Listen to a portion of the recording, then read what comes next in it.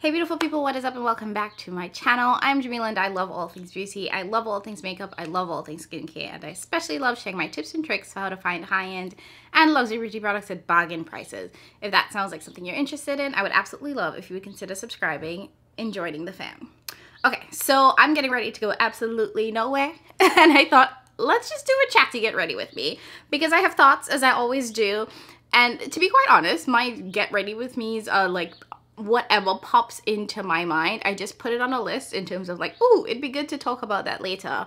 So I literally just have a running list of things that I want to talk to people about. So I just pull from them at random and here we go. And today's video is kind of inspired by this whole new trend of de-influencing, which, can we just agree that that's an anti-haul? Like, yeah, shop my stash, you know, like we created new words for things that already exist, but I'm not even gonna get into that. But the trend of de-influencing, I think, rose out of this idea that a lot of influencers, creators, whatever you want to call them, are just not trustworthy. And the only trustworthy person is someone that's telling you not to buy something, which is a false equivalency, but that's neither here nor there. But that really what inspired today's video. So I decided that I wanted to talk about kind of like the red flags that I see when I'm looking at content creators or influencers. Now, before we dive in, I will be trying to use some new products. The star of today's video will be the Muse palette from Cosmic Brushes. This is a really nice brand, you guys. This palette is like $23, which is unheard of in this economy. And it's just a gorgeous, sort of cool toned leaning palette that has a lot of greens, purples. I was really happy I got a chance to pick this up. This is going to be my third time using it, so it's not necessarily first impressions. So I want to dive into this today, and I'll probably try to pull out some other new products that I haven't tried that's kind of sitting in my makeup basket of shame. All right, I'm going to bring you guys in a little bit closer, and then we'll get started. Couple of quick disclaimers. This is not the channel or the place if you think you're gonna get like that mean schoolgirl Cassie kind of drama kind of thing. This is not what we're going for in this video. So please don't take this as an opportunity to just bash creators or bash influencers. That's not what we're here for. So leave that negativity elsewhere. Secondly, just a reminder that you hold the power. As the person that's consuming this content as well as consuming products, no one can force you to hit buy. No one can force you to hit play. So if there is a creator that just doesn't rub with your spirit, your vibe, and you just don't like them, you don't have to watch. So please know that you don't have to watch creators that you don't think are trustworthy or you don't like their vibe, and you don't have to buy something that someone recommends. Like, it is entirely up to you. You hold the power. All right, I just wanted to say those two quick things. Now let's dive in. I can already tell that I'm thinking about a look that's gonna look hella muddy, but I wanna try it anyway. I really wanna play around in this row here because I've used a lot of these shades, but I haven't touched these two mattes and they're cute and I wanna play with them. But I wanna play in the purple shimmers because I haven't used those either, but I don't think these are gonna go together. We're gonna try anyway. And if you see the light doing things, I film in natural sunlight, so the sun does what the sun go do. So I'm going in with the first shade, Admire, which is kind of like a mustardy yellow shade. So like I was saying, this video really was inspired by this sort of trend in de-influencing. And if we're being honest, the whole de-influencing thing, I think, really started to pop off because of the fact that, you know, Michaela did her video about Lashgate, well, about the mascara that turned out to be lashes, allegedly. And that really had everyone side-eyeing creators and influencers. And I know a number of influencers themselves came out and was like, you know, this really puts a stain on the entire community. This doesn't just affect her because it makes everyone look at creators like they're all lying, which is true, and a fair criticism that others had. And I think with that conversation, I think we also started seeing people that were beginning to praise creators that are doing these sort of de-influencing videos, which are basically telling you, here are the things I don't think that you should buy. Now, these videos are not new. They're not anything revolutionary. If we're being honest, the Will I Buy It series and the anti-haul videos that people do are doing the same thing. They're telling you, like, here are the products that I don't think you should buy, or here are the products that I'm not buying, and here's why. So it wasn't anything new or revolutionary, but by framing it with the word de-influencing. I think it created this, like I said, false equivalency that, oh, they're telling me not to buy it, they must be trustworthy, which is not true, or not necessarily true. So I, started thinking about, like, what are the red flags that I look for when it comes to deciding who are the creators that I watch, who are the creators that I consider to be trustworthy, and what I consume. And to be quite honest, at the end of last year, there was just like a switch in my brain that flipped, and this yellow is doing nothing. But we're just gonna keep going. There was a switch that flipped in my brain that was basically like, I need to declutter a lot of things from my life. And that included, like material things, makeup, clothes, all of that. But it also included decluttering or taking a more critical look at the content that I was consuming. Like, I was subscribed to a lot of creators. And, when I really took a look at the type of content that I was consuming, not all of it really vibed with me. And I had to let go of some of the creators that I had been following for several years because it just no longer served me. And I just felt like I needed something that was maybe a little bit more positive, a little bit more authentic in my life. So I really did do like a mass unsubscribe from a number of folks. And the more I curated the list of creators that I was watching, the more I realized that there are specific things that are like pet peeves to me, or things that really annoy me that creators do that led to them being like no longer part of the people that I follow, or me sort of like really reducing how much I consume their content. So let's dive into this list. So I think the first red flag is an easy one, and one that I think everyone here can agree on, and probably the impetus for this video is, creators that don't disclose that they're doing paid work, don't disclose that they're doing ads, don't disclose that they're doing sponsorships, or even don't disclose that they have received a specific product in PR. I think that that is the biggest red flag. Not only is it like a red flag, it is also illegal. Like we talked about in Lashgate, there are laws about this. Several years ago when content creation and influencing as a career was just kind of like not a thing, people got away with a lot. There was no requirement to disclose. There was no requirement to be as forthcoming as folks are now. But now they are. They are required to disclose. And so in addition to it being required by law, I think there's also the issue where creators are not disclosing, but looking for ways to talk about the work in a way that is slightly misleading. Because if we're being honest, it should take no time or effort at all to say hashtag ad, hashtag paid partnership, But creators are now using these word semantics or these just sly ways of referring to their work with brands so that people aren't really sure if they're getting paid or not. Like, going back to Lashgate, it was the L'Oreal partner, Maybelline partner. Everybody's a partner now. Like, this ain't no law firm. You're not a partner. You are being paid to create content for this brand. This is an ad. There it is. So when people do those types of shady things, it always rubs me the wrong way. And I know that this is a lot more common on the TikTok place, the short form content place, where people are calling themselves partners and using all of these fancy nancy terms. And maybe this is something that brands are telling them or instructing them to do, because I assume that that's part of where this is coming from. Let's go with this really rich chocolate brown. I haven't used that shade yet. I don't know where this look is going, but I'm worried. Yeah, so like I was saying, I do think that some of it is coming from the brands and how they are instructing these creators to refer to their work. But as a creator, I think that you have to remember that it's your credibility that's on the line. Like, the brands will be fine. They will go on to create products and sell products. But at the end of the day, your entire business model is based off of having the trust of your followers. So you need to be careful with how you go about not disclosing or disclosing paid work in a way that just seems fishy and shady as hell. Like, just say it's an ad. Or, like, in addition to not naming something as an ad, there's the other issue of folks placing the disclaimer somewhere that no one is gonna find.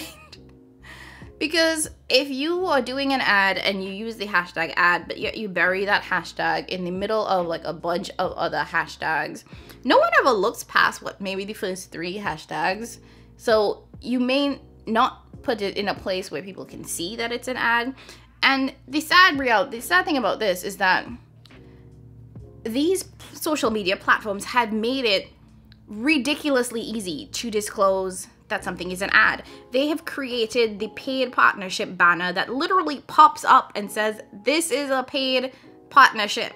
So it should be as simple as flicking the switch on that button that says, yeah, I'm getting paid to talk about this product.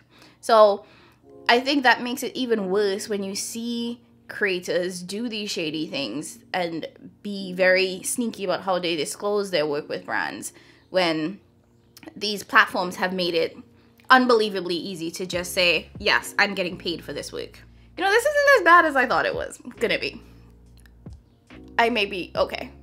So the second red flag that I want to talk about is kind of along the same lines of this sort of paid relationship with brands. And that is, you know, when creators do sponsorships with brands or companies for products that just don't make sense. I think we all know that for the most part, as a creator, we all have niches. Like, if you are watching this channel, you can probably, if someone asks you what my content is about, you would probably say, yeah, she does beauty content. She talks about makeup, she talks about skincare. And I think that if someone asks you about any creator that you follow, you could very easily describe, you know, this is the type of content that they create. So whenever I see creators promoting products or brands that don't align with their niche, it does make me question how authentic that ad or sponsored post or whatever is, because it's like me creating beauty content and then trying to sell you like car parts. It doesn't make sense, right? It doesn't align. And I think there's something to be said with about that. And I'm not saying that it doesn't align all the time, because let's be real, we're not a monolith. Like, we have different interests, we have other things that we are involved in. For example, I love hiking. It's one of the things that I really enjoy. But I don't think I would ever come on this platform, on this channel, which is a beauty channel, and start trying to sell you guys hiking boots. Like, it would feel extremely weird and out of place. It's not something that I talk about in terms of like my hobbies on this platform. So I could see you, my viewers, looking at me like, why is she trying to sell us hiking boots? Like, and I could see that being something where you all lose trust in me because it seems inauthentic. It doesn't seem real. So I think it's something that you, as a viewer, you have to kind of try to suss out for yourself. This is not picking up very well on a brush, but I'm gonna go with my finger. You know, try to suss out, is this something that feels like real and authentic, or is this something that is just so left field that you don't really trust and believe it? And that can be a little bit hard. But I think as a creator, I think the creators, we also have a responsibility to make sure that we are putting out content that feels authentic and true to our niche, true to our vibe. So like I said, even if I know that I like hiking, if I were to be offered the opportunity to promote or do a sponsored post on hiking boots, I don't think it would be something that I would accept, because it just would not make sense for me or my audience. You know, like, I've had brands reach out to me about things that I'm just like, that just doesn't even align with my content. Like, it doesn't make sense for me to try to work with you on this product, because it just doesn't align with the type of content that I create or what I think my audience would be interested in.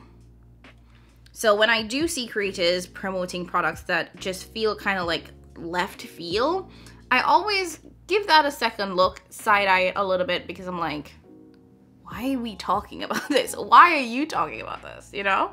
Like I said, this is the third look that I'm doing with this palette, and I will say that I'm enjoying this probably a little bit less than the Cosmic, the Serenity palette, because I feel like the shimmers in this one are just a little bit more difficult to use, harder to pick up, even with a finger. It's kind of weird, because I feel like when I use my finger, it picks up on the finger, and then when I try to like tap it into the lids, it stays on my finger. Like, it just doesn't want to transfer from my finger to the lids, but it also doesn't want to pick up with a brush. So I'm kind of like at a loss for how to use this, to be quite honest. Is it terrible? No. I mean, the palette's also $23 for 20 shades, so I can make it work for that price, but it's definitely not the easiest to work with. So I went in with the 2 purple shades, and then lastly, I'm gonna go in with the pink shimmer shade. It's called Muse. Oh, it's actually called the name of the palette. And I'm gonna put that in the inner third. I don't know if you can see how, like, it's struggling to pick up on this brush. This is definitely more of a gold than a pink. Okay, so I'm gonna leave the eyes like this for now. Quickly clean things up a little bit and let's get started on the face. Okay, I don't have any primers that I want to open, but I do have this little baby size of the Milk Hydro Grip that I am trying to empty, so I'm gonna go ahead and use that, as well as I'm gonna use my Lancome Tanti Doll foundation. I actually think that they're discontinuing that because it's on sale for like $20-something. So if you like it, you might as well get it now before they release the new one. These eyes are looking so much better than I thought. Look at God. Did I tell you guys I'd just be slapping some stuff on my face and hoping that it turns out into a look? You have no idea. Okay, so the third red flag that I want to talk about is one that I think is, again, another obvious one, and that is filters. And I think this is, again, mainly a problem that exists in the short form content that is on, like, the TikToks and the Instagrams and the Snapchats and whatever, because those platforms are designed with the ability for you to add a filter really easily. And I think that this is becoming an increasingly big problem because of how, I want to say, realistic a lot of these filters look. Like, the technology has improved significantly from when filters first were a thing, to the point where these filters can give you lashes, they can clear up your acne, they can cinch your nose or your cheekbone, give you cheekbones and all of that. And sometimes it can be really hard to tell if a filter is on. And I think that there are some creators that take advantage of that and utilize that when they are reviewing products, which is 0% helpful. If I'm trying to figure out how a product performs, the fact that you have a filter on your face helps me in no way, shape, or form whatsoever. And I just, you know, I found myself in the last couple months really just kind of unfollowing people that heavily filter their videos, heavily edit their pictures and their content in a way that it feels like they look like a caricature of themselves than an actual person. And that is just not my aesthetic, not my vibe. So I want to see how the product performs, how it looks on regular person. You know, I've said this before, I'm not a makeup artist. I have no formal training in this. I'm literally making this shit up as I go along in terms of my makeup application and hoping that it comes out okay. So, you know, I'm looking for people that can show me how it looks on someone who doesn't have the skill that a makeup artist has to make certain things look like it's runway ready, you know? So when people use filters and these highly edited things to show a product and to overemphasize the claims, it just is like the biggest red flag. And again, like I said, I know it can be difficult to really tell if something is being filtered. So it can catch you off guard. And I think there's also the fact that maybe it's not even being filtered, maybe it's just the way in which things are being produced. For example, a lot of these larger creators that operate in this space, they have a beauty filming room where they have studio lights, they have all of these different technologies that make it look better, you know? I'm sitting in my bedroom filming in front of a window. Not saying that it's bad to have studio lights, because I do think that in a lot of cases too, it can help the quality of your videos, especially if you don't have natural light coming in, or, you know, it's winter time, the sun sets a lot earlier and you need additional time to film. So those, you know, lighting can be really, really important.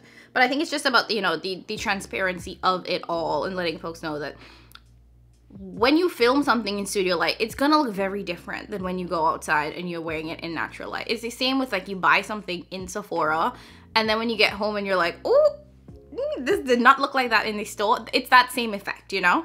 So now when I look at creators, I try to find those that offer me more real world, true world scenarios that I can like be like, yeah, okay, I see how that product performs in natural light on someone who has probably the same skin level as me, skin tone, all of that. Now for concealer, I've been testing out these two new ones. First is the Kosas concealer, and then is the Sephora Best Skin Ever. This Kosas concealer is orange. This is the shade 8 Warm, and this shit is orange. I never buying this again. And the Sephora Best Skin Ever, it's actually nice. It's a really nice one. I have this in 35N. I also have it in 2 other shades. So what I'm going to do is I'm going to take 35N. I'm going to apply that to the inner part of the eye. And then we'll take that orange ass Kosas concealer and put it on the outer part and blend those two together. I do think that taking the color aside, I prefer the formula of the Best Skin Ever over the Kosas one. Plus, you know, Kosas is very natural, clean, which means that their products have a very short shelf life. So I think this is only 6 months, which is extremely short in my opinion. Yeah, that has a 6-month shelf life. And I can already feel like this will go bad faster than that because I don't like the smell of this. And I just got it too. Can we get brands to acknowledge that nobody is orange? Nobody is the color of an Oompa Loompa. And warm does not mean orange. Like, for the love of everything. I don't know why these brands want me to look like a baby Oompa Loompa. Okay, next up, sticking in the vein of, like, you know, the weird filters, I have to mention the editing. Weird editing. And again, I'm not raining or like, you know, shitting on TikTok, but a lot of these things happen in these short form content type platforms like TikTok, Instagram. Because of the fact that you don't have a chunk of time to be able to show how a product performs. So you'll see, you know, creators when they're doing their videos, they have these very sharp, drastic cuts from like application to final product. And with that, it can be very hard to tell what happened in between. Like, did it not blend? Did it blend well? Did you experience patchiness? Did you have to go in and fix it and things? And, you know, a lot of that you just can't tell by the nature of the content. But then there are times when you see a jump cut and you're like, wait, that don't even make sense. Like, how did you get from there to there? Like, and that is one of the things that I look for when it comes to like red flags in terms of content. Like, if I'm seeing these weird cuts that go from like application to blending out or whatever it is to final product, and it just doesn't seem like you got from step A to step B in a realistic way, I get confused. So, you know, that is definitely one of the red flags that I look for. And again, it can be really hard to tell the difference in terms of like, is this the product happening or is this like an over exaggeration of the claims of the product? You know, like, is it that this is actually giving me length and volume in terms of my lashes, or are those false lashes because there's this weird jump cut in the middle? Is it that this powder is mattifying and blurring my pores, or is there something else that's mixed in that I'm not seeing? And I don't know, it just reminds me of how much I really dislike short form content, because you don't get those questions answered. Like, you don't get to see the in-between. And granted, some of that happens in long form content as well. Like, you guys know, you will see when I transition in my application, like, and that is because I don't think anyone wants an hour-long video where 20 minutes of it is me just blending. That just doesn't make a lot of sense. But because of how stark the jumps are in short form content, I feel like it's definitely worth calling out, because it don't make sense to me a lot of times what the final product turns out to be after they've like done like the weird demo application. I have this Essence Brighten Up powder that my girl Yachty recommended, and this shit is light as hell. So, whew, I don't know, but I haven't used it yet, so let's try it. Just dipping lightly into it, and I'm gonna use that to set my under eye. Oh, it's not bad. It's not as stock. It might not pass the flashback test, but It's doing a nice job setting. And I think this is like, what, maybe $3? Y'all, don't sleep on Essence. They got some decent products for the price. Yeah, look at that. So this is its set. This is not set. Okay. It's definitely adding brightness. I'll give it that. Okay, let me not overdo this because y'all saw how white that was. And I'll take the 16-hour Cover and Last powder foundation and I'll use it to set the rest of my face. Okay, for bronzer, I do have the Kosas bronzer in the shade Deep. Oh, that's pretty. Looks hella red. I also have this Essence bronzing palette thing. Plus, I have a bronzing palette from BH, well, old BH. It also comes with highlighters. Let's go in with this one. I'm gonna try to go in with Paradise. Why the hell did I buy this, y'all? Sometimes I'll be looking at my purchases like, Jamila, you didn't need this. Like, what am I gonna do with these two?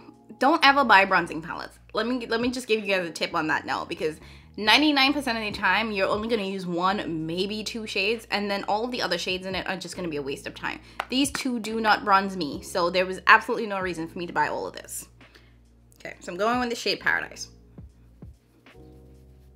Okay, oh, that's cute.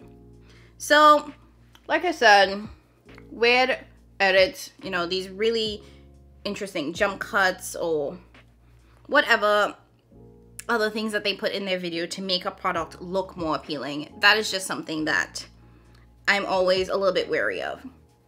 And even the ones that may not add anything to make the video more appealing, but may just be doing these weird application techniques that just don't make sense. You know, like that girl that pumps out like a bajillion pumps into her hand and then smears it all over her face?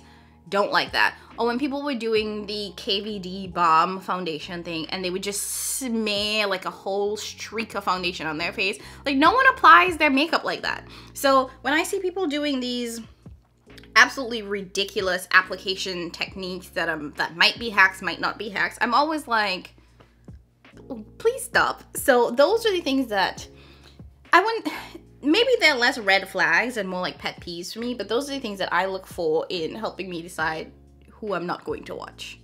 So there is a little bit of shimmer in this bronzer. Okay. It's very light though. But it's nice, not bad.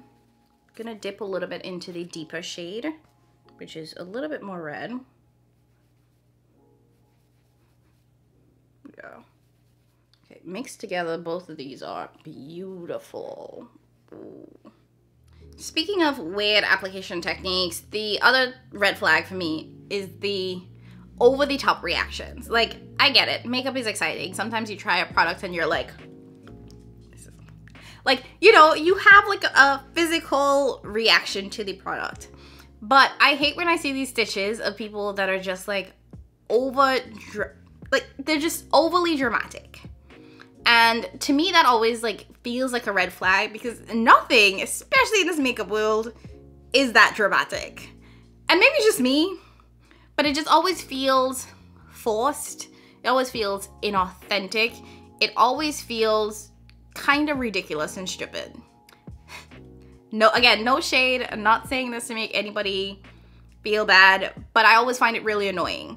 And I really struggle with those dramatic over-the-top reactions, because to me it's like, it does feel like you're forcing the product on me. You're trying to oversell me on the product. Like, let the product speak for yourself. If you apply it to your face and it looks good, you're like, oh, this is nice. But when it's like, oh my god, this is the best thing ever, it has changed my life, no one will ever be able to compete with this, you will never find another product like this, like, sis, now you know good and well you doing too much. And that has always been really annoying for me to see, when people are giving these like over-the-top reactions to products that aren't even that big a deal. You know what I mean? And you know, like, Nikki Tutorials is actually one of the people that I recently unfollowed, because I feel like her short form content is almost exclusively that type of like, oh my god, this is amazing. And it just, I don't like it. But again, that's my pet peeve. That has nothing to do with Nikki as a person. I don't even know this girl from Adam. I just find it annoying, and it just doesn't vibe with how I like to watch my content. So, like I said in the beginning, you have the power to decide what you want to consume, and I just decided that that wasn't for me. Now, I understand some people have very effervescent, bubbly, like, reactions, personalities, where they do, you know, talk a lot with their hands, and they express things a lot in, like, you know, just these big, vast ways. And that's fine. If that is, like, who you are as a person, completely fine. But I don't believe that a lot of the people that are doing these things in their content are really like that 100% of the time, or that they really truly feel as passionate as they present in these videos, where they're, like, falling in love with this product and claiming it to be the best thing since sliced bread. Now for blush, I've been actually putting this off for a while because this is probably another product I shouldn't have bought, but I do have the Moon Prism blush palette from Luna Beauty. It just looks so light. Why did I buy this? I don't even know where to go with this because it is such a light looking blush palette. I'm gonna try to use this peachy shade here. Oh, that looks like ash. Okay. Nothing's happening.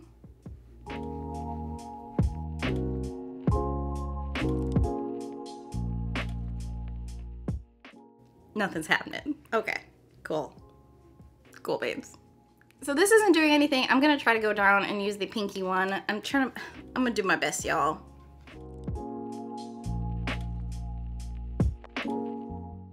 Okay, we're getting a little bit of, oh, Jesus. We're getting a little something.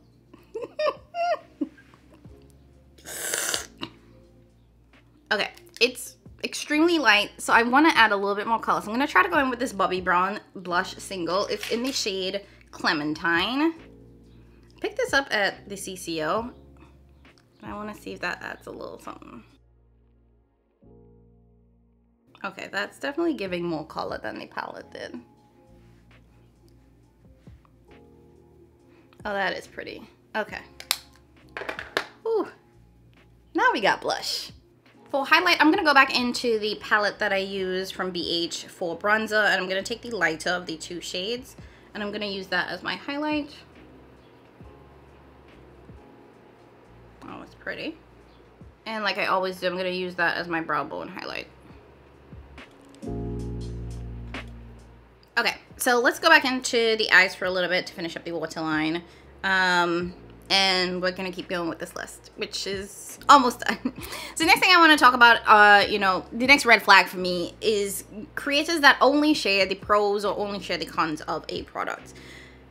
And I think that that's kind of obvious, right? Like, most products have pros and cons. Like, I don't think there's ever going to be a product that is 100% perfect. There are no issues. There's usually, you know, like, things that are pros and cons to a product. And I always try to look for influencers who are, especially ones that are in the space where they review products. I try to look for the ones that are providing context in terms of giving me what are the pros and the cons. What are the things that work well with this product versus what are the things that don't work well. And I think that there is no value to having someone that's only on one side or the other.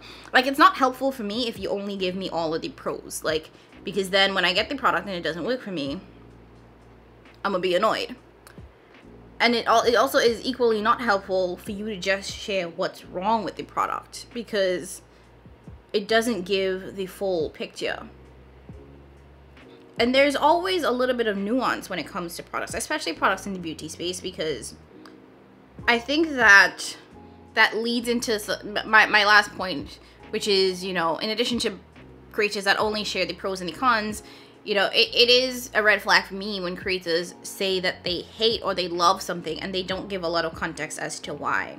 Like, why do you like this? Why is this better than whatever else you have in your collection or whatever else is on the market? Like, there needs to be nuance to this, because at the end of the day, we all have different preferences and we all have different needs. So if you say that you like a product because it is extremely hydrating to your dry skin, that automatically lets me know that that may not work for me.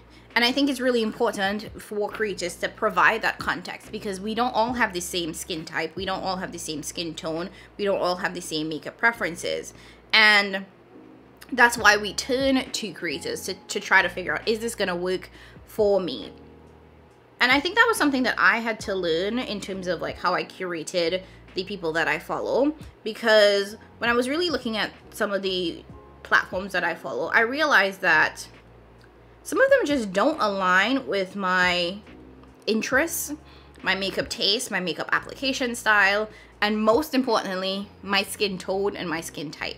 Like, I'm a little ashamed to say how many products that I have purchased off of the recommendation of white creators that I get, and I'm like, this shit is ashy as hell on me. And, you know, it reiterates why it's so important to have representation in this space, especially in the beauty space, but also why it's so important to, as consumers of this content, to really curate your, you know, the people that you view in a way that makes sense for you. Because like I said, I have seen, you know, a lot of products that creators rave about that don't look like me. And then when I finally find a creator that does look like me use it, it's oftentimes very different in terms of the reaction. Or if I do buy it myself, I'm oftentimes disappointed because it doesn't work the same. And that, you know, is essentially my fault. I should have known better.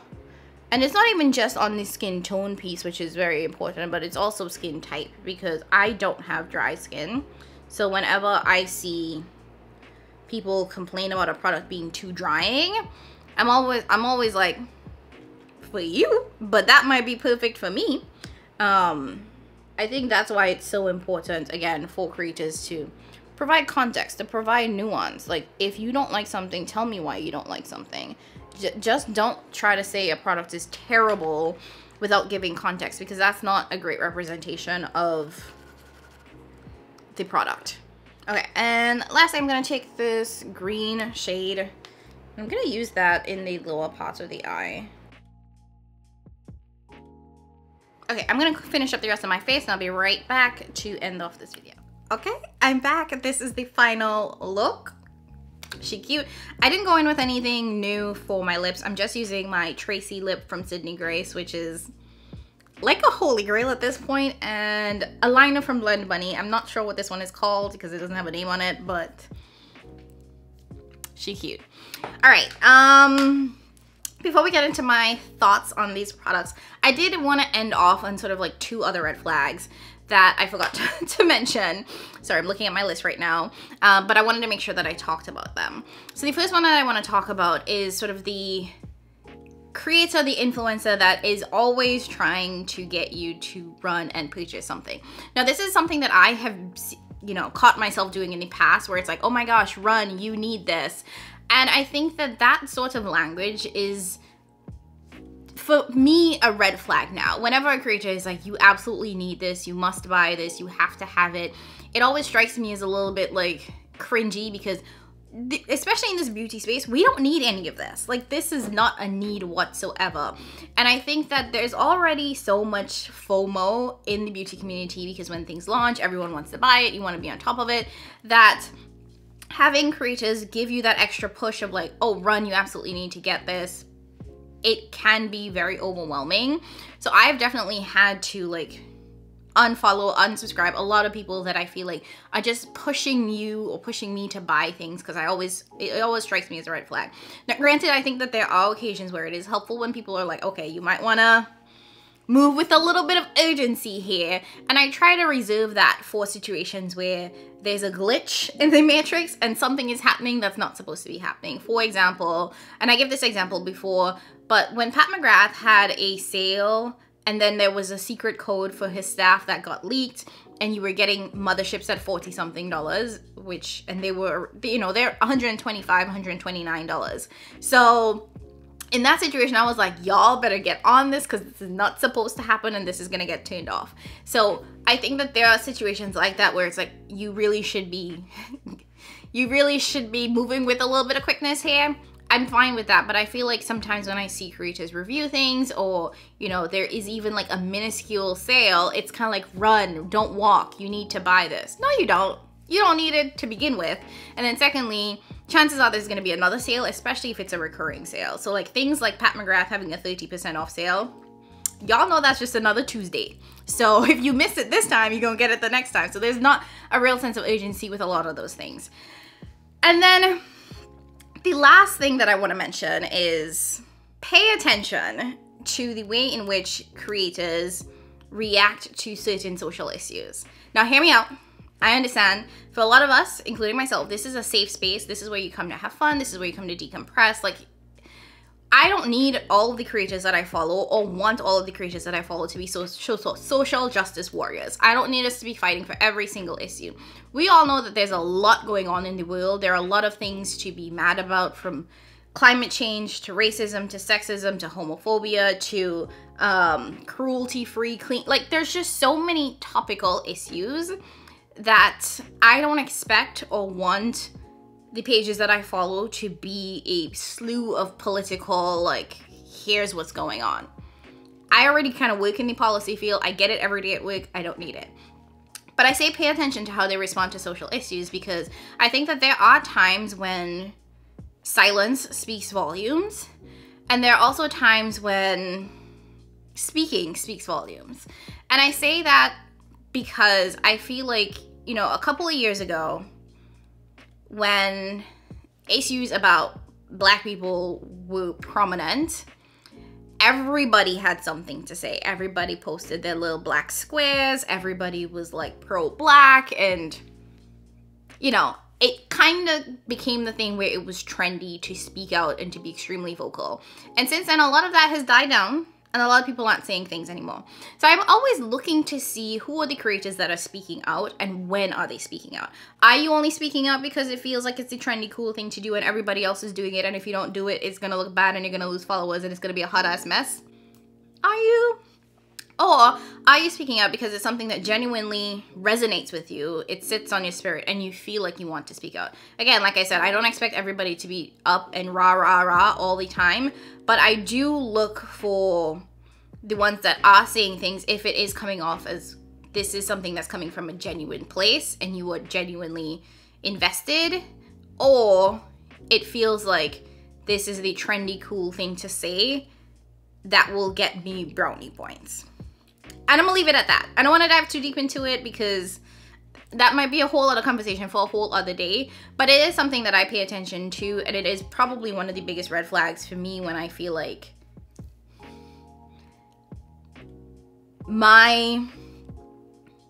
the issues that matter to me are trendy to you, and you're just using it for clout or for show. All right, we're gonna end there. Let's talk about the makeup that I'm wearing on my face and how I feel about it. Okay, we're gonna start from where we started, the eyeshadow palette. So this is the Muse palette from Cosmic Brushes, like I said. I really like the Cosmic Brushes brand because I do think it's extremely affordable. Now, this is a UK-based brand, so if you are in the UK, I 100% recommend that you check this out, because I think that for the price, this is absolutely phenomenal. And this is on par with and even better than some of the products that we have on the US market. And if you can get it at the UK market, save customs, save shipping, I definitely 100% recommend it. So I like the palette. I do think that there are some issues that I had with this that I didn't remember having with the Serenity palette. The mattes, perfection. And y'all know, mattes can make or break a palette for me. So I want to start off by saying that the mattes work really well. This shade here, this kind of mustardy yellow shade, didn't really do anything for me, but let's be real. Look at the shade, look at the complexion of my skin. I kind of expected it to not do much. So unless I had put on a really light base or white base, I wasn't really expecting it to show up that much, and it didn't, which is fine. Other than that, all of the other mattes blended well. I really like these two purple pinky shades, but I will say that they are somewhat close to each other, and I have used both of these together, and they're close. They're close enough that we didn't need both of them in this same palette. The shimmers, I think, are really nice. However, there are a couple of different things going on with the shimmer formula in here. This purple shimmer is actually like a satin, but I don't know if it's because it's really tightly packed or what, but it doesn't pick up well on a finger or a brush. And then when you do get it on your finger, it doesn't transfer to the lids, which is problematic. I need it to be on my lids, not on my finger, not in the pan. So that was a struggle. But there are some like these 3 shades that feel a little bit more loose, more glittery, more sparkly, and easy to pick up and easy to transfer. This shade here, however, and even these 3 shades, I felt like had a little bit more putty-like of a texture. So they were a little bit harder to pick up to the brush and transfer. So just overall, in terms of the shimmers, I felt like I had a little bit of extra work working with these shimmers than I wanted it to. That being said, I do have to take the price of this palette into account. Like I said, $20-something. You were able to use a code that gave you 10% off. So I think for the price, the quality on this is superb, and I would 100% recommend this. And I especially want to recommend it to my followers that are living in the UK, because I do think that sometimes the price that you all pay for shipping and customs for some of these American-based brands just doesn't make it worth it, in my opinion. Next up, let's talk about concealer. So I showed you guys these 2 sort of new concealers to my collection. So the Kosas one, I really don't like it. I don't like the formula, and I especially don't like the color. Like I said, the color is orange, and ain't nobody orange. I don't understand why brands assume that warm means orange. We don't want to be Oompa Loompas. Could we just accept that and stop creating orange products? Just please, maybe. So I didn't like the color in this. Didn't love the formula. It has a weird smell to it. It only has a 6-month shelf life. I don't know what Kosas is doing with this whole clean line thing, but whatever they're doing, I know that it does not make their products last very long, so I am forced to use this up very, very quickly because it only has a 6-month shelf life. So I'm gonna do my best, and I'm gonna have to mix it in with other shades because I do think that it is orange. The Sephora Skin Best Skin Ever Concealer, though, now that is a concealer. It does remind me a lot of like the e.l.f. or the Tarte. So if you do have dry skin, you may not like this, because I do feel like it has a little bit of a drier texture and dry down than the Kosas one. The Kosas one definitely feels more liquidy, more hydrating, and as someone that tends to lean pretty oily in the T-zone, I guess that's also probably why I don't like this as much, whereas this one does dry down a little bit better. But I never saw it sinking into my fine lines or being like, you know, emphasizing any like texture or lines under my eyes. I didn't experience that, so I really enjoy that concealer so far. Now, I set the concealer with this Essence Brighten Up powder, which it's a nice powder, to be quite honest. I feel like powder is one of those things that you could buy at the drugstore, you could buy high-end. They all kind of do the same thing. They all mattify. I have yet to find a powder that to me is like so stand out that it feels like I wouldn't get the same elsewhere. I will say the Derma Blend powder is probably the closest that I've found to that, but other than that, I find all powders do the same, and the price is always a little bit different. So buy a cheap powder. Don't spend too crazy amounts of money on these powders because they all do the same for me. Now, I do not have issues with textures or fine lines or anything, so I feel like that's part of why my experience with powders is just kind of meh. But if you do have texture, I would definitely say find a creator that has issues with maybe texture, acne, fine lines, who can give you a better perspective on powders, because it's just not my experience is that most of them work the same on me because my skin doesn't really have too much issues with it. That being said, however, I thought this powder was nice. I thought it definitely added a little bit of brightness to my under eye. I tried to go in very, very light with this because, as you can see, very light. I am black. This, I think, will give you a white cast if you go into heavy and you are a deeper complexion. But it's also like, what, $2, maybe $3, so definitely worth a try if you will in the market for a new powder, if you wanted an inexpensive powder that you would feel comfortable traveling with or something like that. Now, what I don't recommend you getting is this Moon Prism blush palette. This shit is ashy on me. Now, granted, these 2 would probably work well. This one kind of did show up on me, but 4 out of these 6 shades are too light. I am probably going to put this on my Macari because I shouldn't have bought it.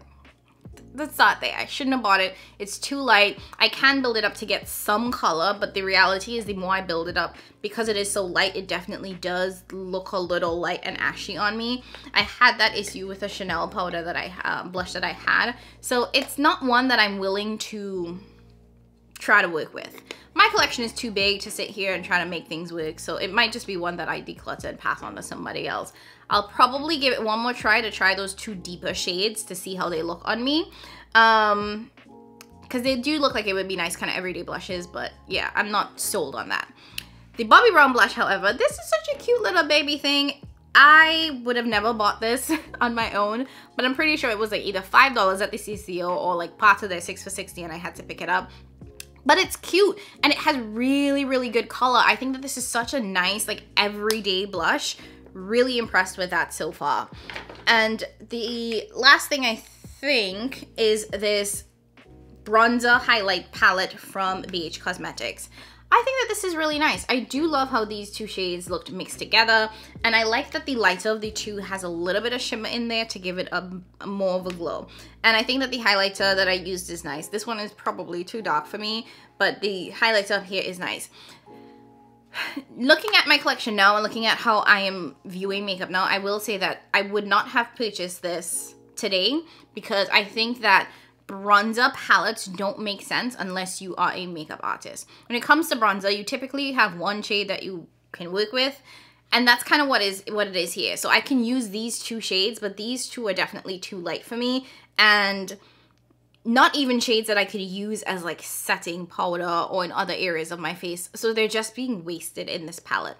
And then this highlight is too dark for me to use as a highlight. I would have to use it as an eyeshadow, and I am probably never going to reach into this to use this as an eyeshadow. So when I look at this, it's like 3 out of the 6 aren't gonna work for me. So I think, you know, knowing what I know now, I'm at the point where it's like, I am not gonna be buying these like bronzer palettes and things and whatnot because it's such a waste of money.